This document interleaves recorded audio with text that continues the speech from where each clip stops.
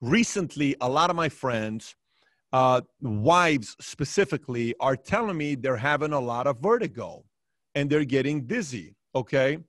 And this isn't just one or two. I'm talking like these are close friends of mine. They're all executives and successful business people.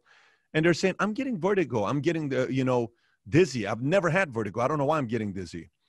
Then they go to the doctor and the doctor tells them, hold your head, the whole exercise, what you need to do and do this and do that. And one of them went to another doctor in Idaho, I believe.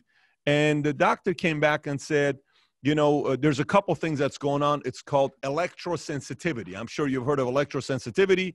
And BBC even did an article on this saying, I didn't believe people had it. And then it happened to me, which is, folks who are feeling certain things, diagnosis based on 5G. This is a BBC article saying, I didn't believe it. People had it. Then it happened to me. Close, fatigue, pain, headaches, dizziness, burning, twitching, nausea, palpitations, just some of the symptoms experienced by people who say they suffer from electrosensitivity.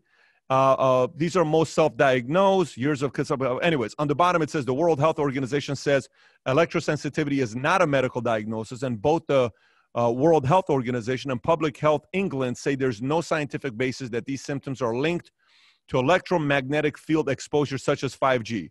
You hear some people say yes, you hear some people say no. What are your thoughts of any linkage between this vertigo and dizziness and 5G towers being put up in different places?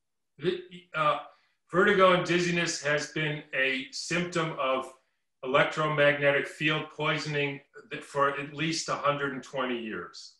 Every time there's an increase in the electrical activity on the earth, millions of people get vertigo, dizziness, lightheadedness, and there's a very clear reason for that, which basically goes into the water, which I think is probably going to be too technical, but it basically destructures the water. We have very clear evidence of this, and that creates the experience of altered electrical activity, because after all, we're electrical beings.